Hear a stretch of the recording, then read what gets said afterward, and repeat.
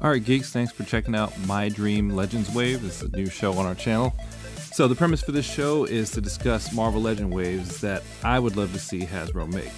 Additionally, through your comments and input, maybe we can even get Hasbro to listen and make the figures that we collectors actually want to see. Alright, so you ready? Let's go.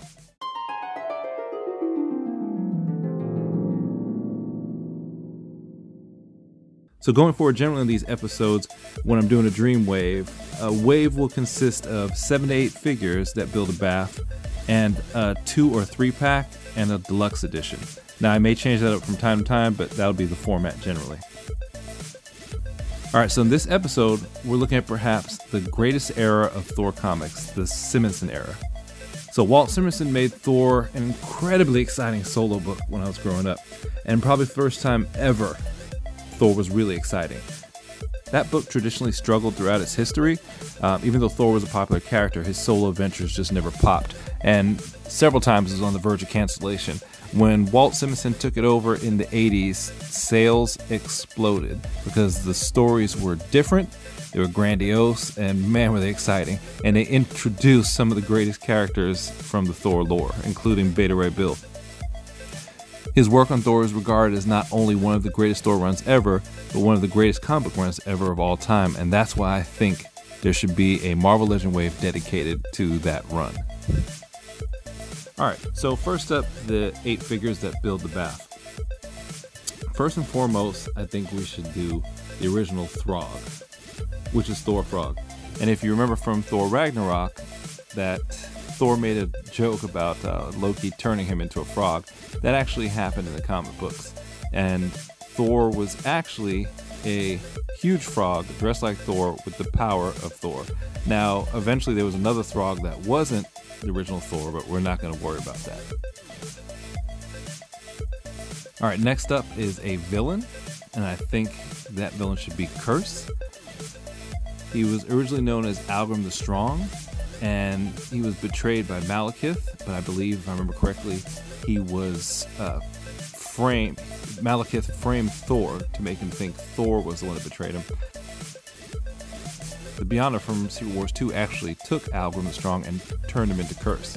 And if you don't know who Curse is, think of what Doomsday meant to Superman, just on a little bit smaller scale. But when he first showed up, he was beating Thor's butt left and right. And he just has the look. Look at him. I mean, that would make a dope figure. Alright, next up, Brillo Bones Thor in his battle armor.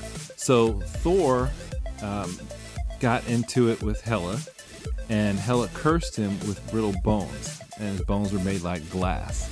So he would go into battle, and as you can see in this picture here, stuff that never happened to him before, like getting hurt, broken bones, like he's getting torn up. So he had to have this armor fashioned just to kind of hold his bones together and be able to function and still be the mighty Thor.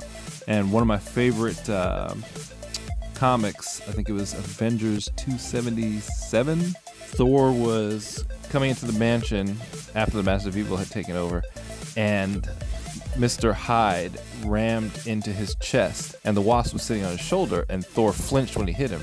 And she was like, "Are you okay?" Because normally somebody as weak as Mr. Hyde, you know, he would just bat away.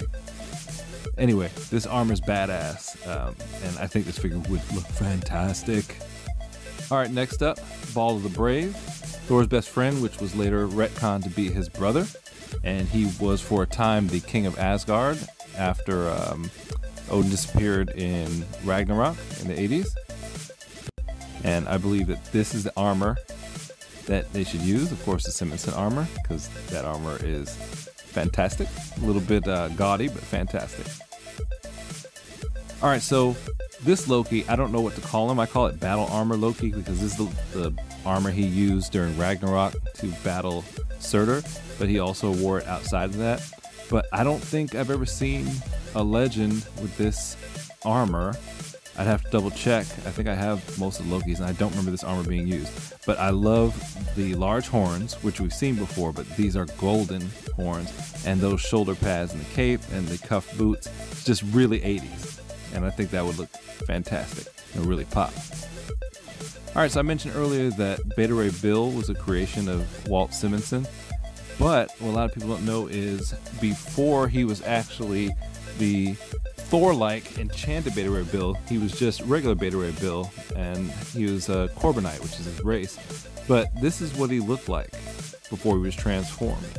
And the cane he was given, which was the alternate form of Stormbreaker, allowed him to transform back and forth, because he was experimented on, and I remember he was given cybernetic implants to be a warrior saber for his race. So this enchantment allows him to look like he did before he was surgically manipulated.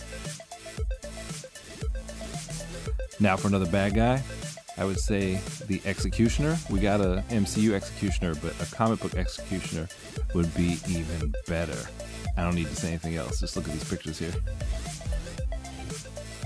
Now, how about Odin and his battle armor? This is the armor he wore during the Ragnarok story arc, and he and his sons were going head-to-head with Surtur. Of course, the Avengers were there too, but they weren't the main focus. I don't think he's been represented here. I remember there was an Odin bath a few years ago, but that was just like the All-Father King sitting on his throne type outfit. This battle-ready, armored-up Odin is dope. I want the beard just like that. I want the eyes just like that. I mean, you can't even beat that. And the bath for this wave would be Surtur.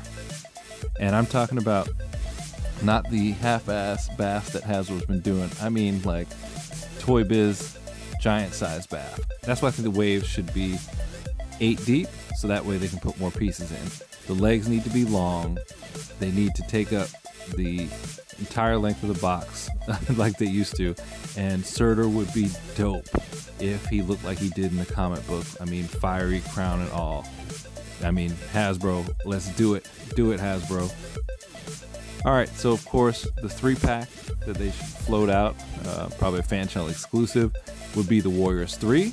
We need a proper Warriors 3 set. There are a lot of custom Warriors 3s floating around the net that look really good. So Hasbro could even maybe commission some of those guys to do the sculpting. And matter of fact, here's one here. I think this is an awesome example. And then the deluxe figure for that wave, I would have to say, would be Ulick. Now, Ulick is an elf, but he is one powerful elf. And I don't remember if he was actually utilized during the Simonson era, but I just threw him in because, you know, Hasbro doesn't follow all those rules. So yeah, if it's a Simonson wave, we can get away with one figure that's not there. But I just think a new Ulick would be awesome, because Ulick came as part of, I believe it was the Jane Foster San Diego Comic-Con exclusive set. Not entirely sure. I actually just got that set a few weeks ago, but I haven't popped it open yet. My memory may be failing me. But I know that there isn't a single figure in the 6-inch Legends line, so I think that would be great. All right, so what do you think about this wave? Sound off in the comments. Let me know what you would change. Let me know what you disagree with. What do you think would be a kick butt Simonson Thor wave? All right, till next time, geeks, geek out.